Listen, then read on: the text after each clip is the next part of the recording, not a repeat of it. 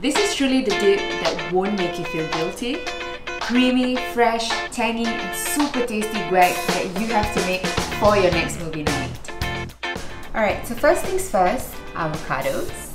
Right, we're gonna use 2 avocados for this. So just using a knife, go around the avocado. Okay, until it meets. Alright, and then put your knife down. Sort of like twist a little bit. Voila, that's a perfect avocado. So I'm just using the back of my knife.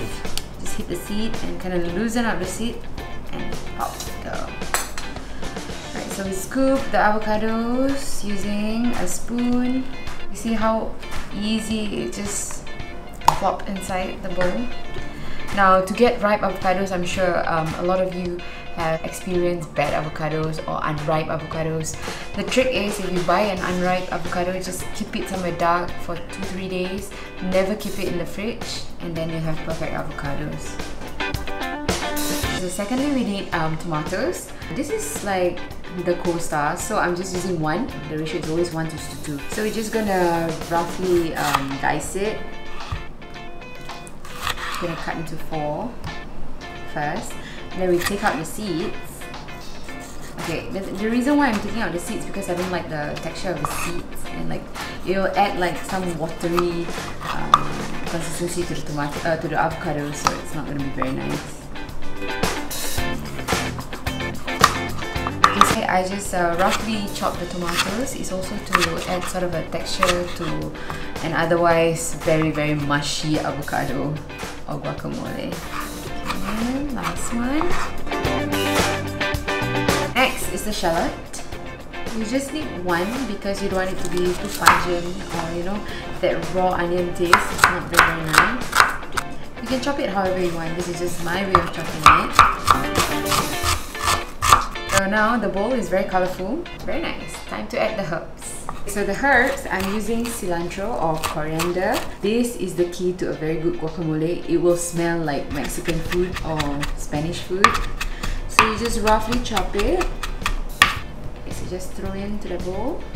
Now we can start seasoning the mixture in the bowl. I'm gonna go first with a lime. You can totally go with lemon. It's just a preference.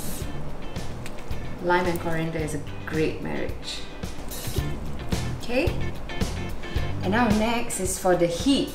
I'm gonna use chili flakes. You can use chili padi, you know, jalapeno is fine as well. I just like the taste of the chili flakes because it's a subtle hint. And then salt. Last but not least, pepper. Salt and pepper to taste, okay? But a good guideline will be half a teaspoon each. Alright, time to mash it up. So we're just gonna mash this. Start slow, okay? If not, it will just splatter everywhere.